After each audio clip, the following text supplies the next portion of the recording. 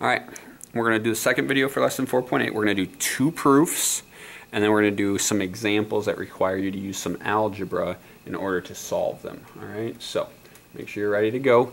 Get your paper out, take good notes. Remember, you're going to see video quizzes on this and the previous video as well.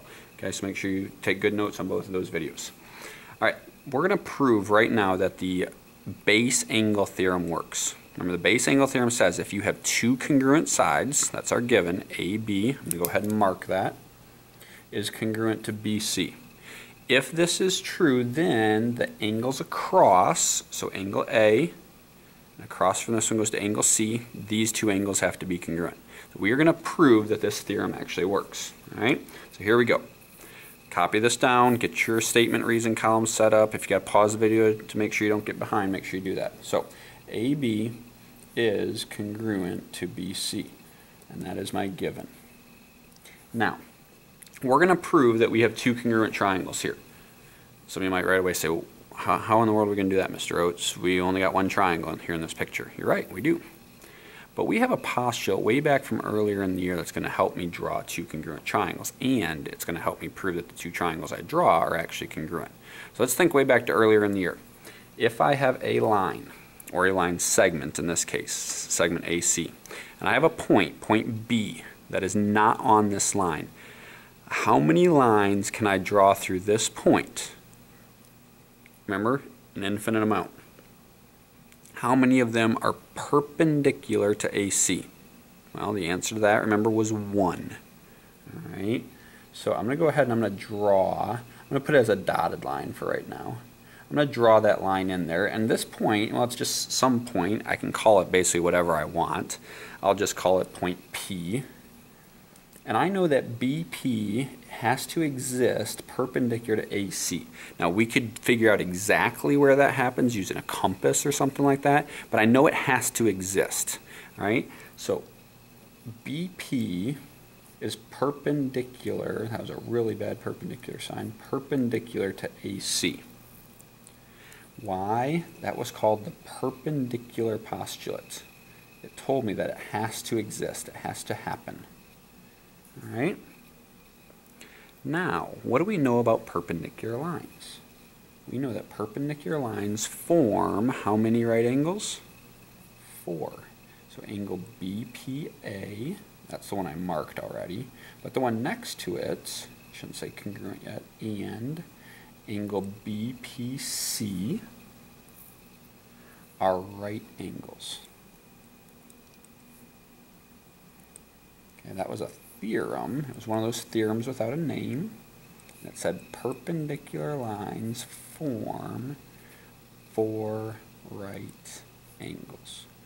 Now, hopefully you're starting to see what I meant when I said we're going to have 2 triangles. And since we have 2 triangles, I'm going to go ahead and off to the side. Remember, I'm going to put an S for side. Now, I haven't said anything else is congruent yet, so I can't write anything else yet, which means I need more information. So let's talk about these angles. What do we know about all right angles?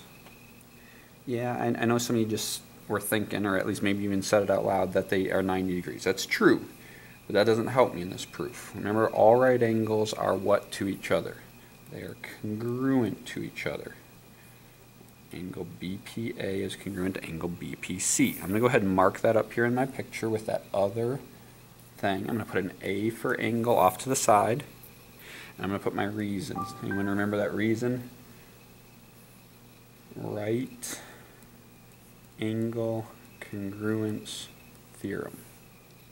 Okay, is one side an angle enough? Is there something that says SA? You guys remember how to prove triangles are congruent? Side, side, side, side angle, side, all that type of stuff. Well, we don't have one that's just SA, so we have a little more information. So let's look up here. Is there anything else in this triangle over here on the left that's congruent to this triangle over here on the right? Well, we could try to get angle A and C, but that doesn't really make sense because that's what I'm aiming for at the very end. Okay? What about these 2 angle B's, angle ABP and CBP? Do I have any good reason to think they're congruent? Well, I wasn't told it was a bisector, so probably not. What about AP and PC? Once again, I wasn't told this was a bisector, so probably not. What about BP and BP? There we go. BP is congruent to BP. Now, why is BP congruent to BP? Why can we say that? You guys remember, it's supposed to be one of those things you absolutely have to get memorized. It's supposed to be really easy on a proof. Okay, reflexive. Some of you have been saying reflective. All right, CT. Reflective is more like when light bounces off of something. Okay, this is reflexive. Property of congruence. That's a side, so I'm going to put S for side right over here. I'm going to put it marks up here in my picture. All right, now I have two sides and an angle. I got to check my order. Over here it looks like it's maybe side angle side, which we know works, but up here it's not side angle side. If it was side angle side, this would have to be the angle. Side angle side. Angle has to be between the sides. It's not. It's side side angle. Okay, remember, it can't work this way. Can't skip two things in a row. Can't skip an angle and a side. Side side angle. Side side angle doesn't work, does it? Remember, side side angle doesn't work. So side side angle doesn't work unless the angle is a right angle. Hey, remember that down here? They were right angles. If it is a right angle, we rename it, guys remember, we rename it HL. So HL congruence, that's a theorem. All right, well, what do we have to say? We have to say the triangles are congruent. So I'm going to name the first one triangle BAP is congruent to. Now I want you to try to name the second one. So I said BAP. You gotta get the order right. What order goes with BAP? BCP. Okay. Almost done. I was trying to remember prove the angles are congruent. So if the triangles are congruent, angle A and angle C, they're in the same spot. The way we wrote them, they're in the middle. So they're in the same position corresponding. Angle A is congruent to angle C. Why? You guys remember what we used for that? Same position, corresponding angles. After we proved our triangles are congruent, you better get that memorized. CPCTC. That's it. We just proved that the base angle theorem works. Now, remember, theorems are shortcuts. AB is congruent to BC, go all the way through all of this work, and we finally get angle A is congruent to angle C. Now, in the future, once you know this, you can skip all of this and go straight to here, and your reason is base angle theorem. So we can take 7 steps and narrow it down to just 2 steps. That's why we love theorems. We love shortcuts. Okay, let's do the converse. Copy the picture down. I got x, y, z.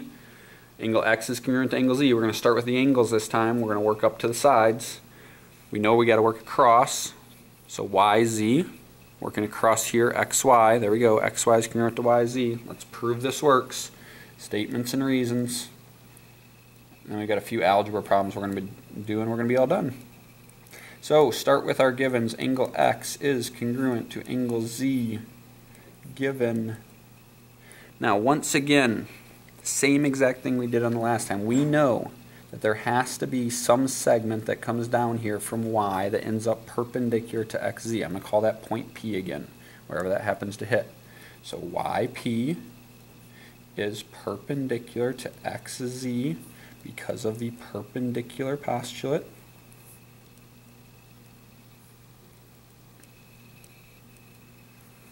Okay, we know that perpendicular lines form how many right angles again? They form 4, so let's name them. So angle YPX is and angle YPZ are right angles. That's that theorem that says perpendicular lines form 4 right angles.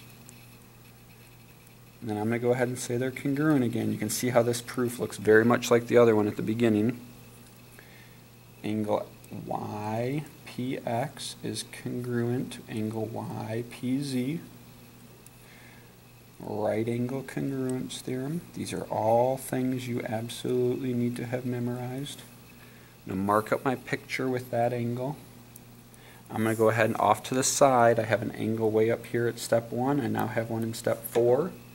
Angle is not enough, remember?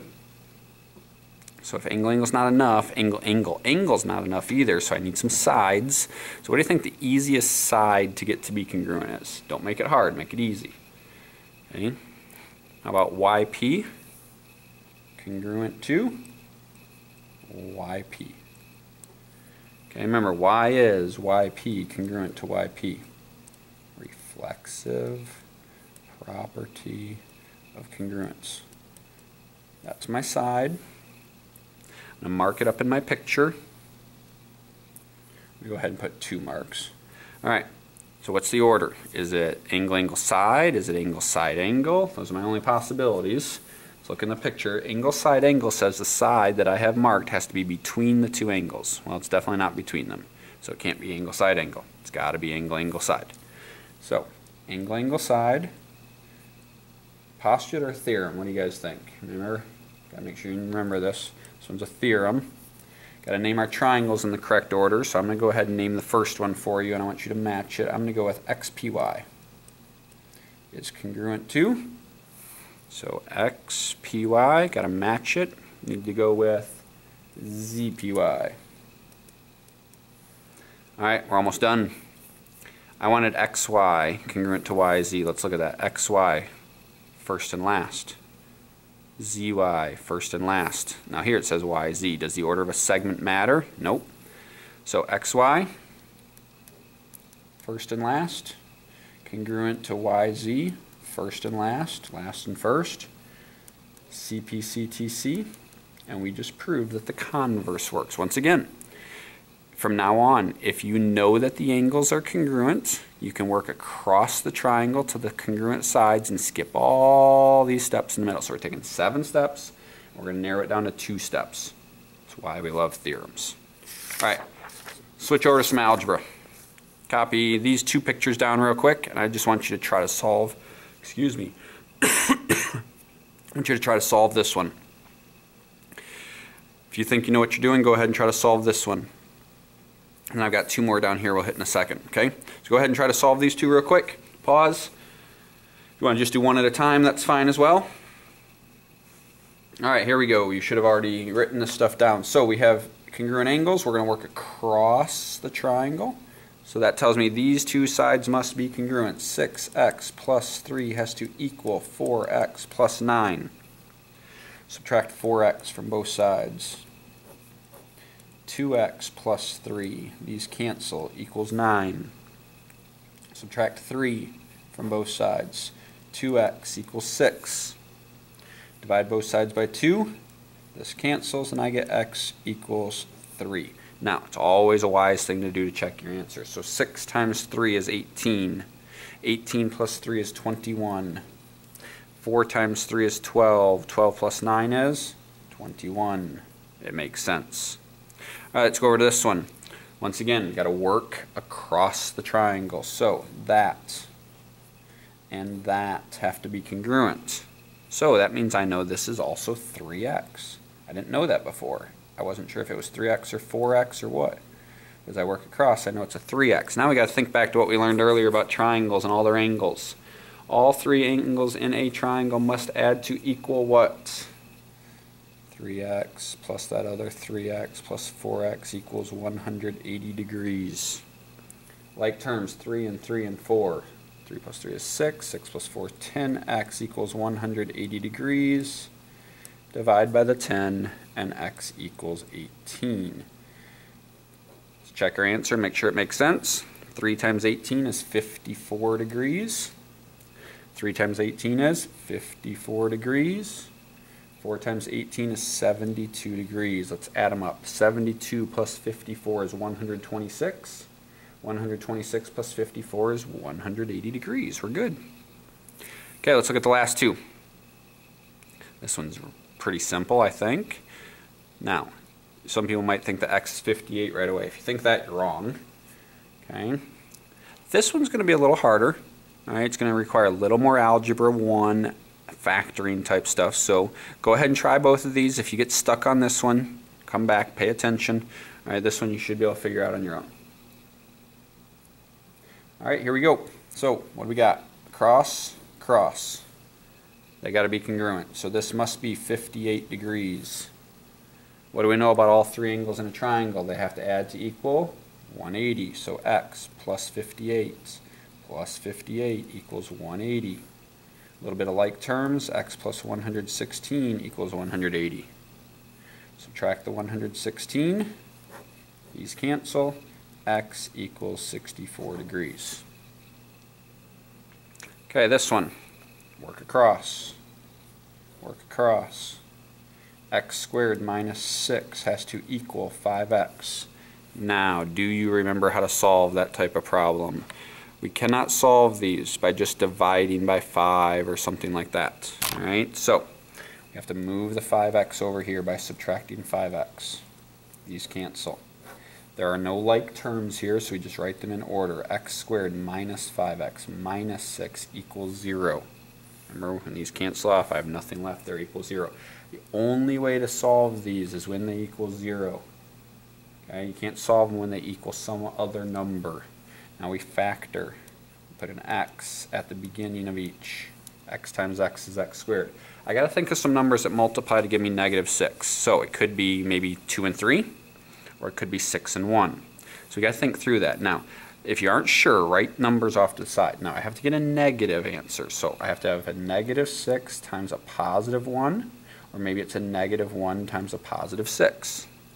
Or maybe it's a negative 2 times positive 3, or negative 3 times positive 2. This one's a little confusing because the 3 and the 2, if we add them, it can give you 5. But the 6 and the 1, if we subtract them, it can give you 5. So this one can get a little confusing. Now, because one's positive and one's negative, if we add these together, we would get positive 1. If we add these together, we get negative 1. Well, that's not what we're looking for right here. If I add these together, I get positive 5. Okay, it's looking a little closer, but I got the wrong sign. So therefore, it's got to be these two. Minus 6 plus 1. Okay, now, let's go ahead and let's solve these. Remember, we separate them. So x minus 6 equals 0, or maybe x plus 1 equals 0. We add 6 to both sides, we get x equals 6, or x equals negative 1. Let's check our answers. Let's start with 6. Let's check it. 6 squared is 36. 36 minus 6 is 30. 5 times 6 is 30. Okay, that's making sense. We got 30 and 30. Let's try this negative 1. Okay, let's see what happens if we try negative 1. 5 times negative 1 is negative 5. Negative 1 squared is positive 1. And 1 minus 6 is negative 5. Okay, they're equal. However, can we have negative 5 for a length? That doesn't make sense. So we have to cross this answer off. The negative length doesn't make sense. So this is our only answer. Since it's a length, I'm going to go ahead and put units in there. I didn't do that back up on this first one. You probably should have done that on x equals 3 as well. Okay? That's it. There's your algebra examples. Make sure you're ready for your video quiz. Make sure you're ready to start your homework when you get to class. And we'll see you guys in class later on.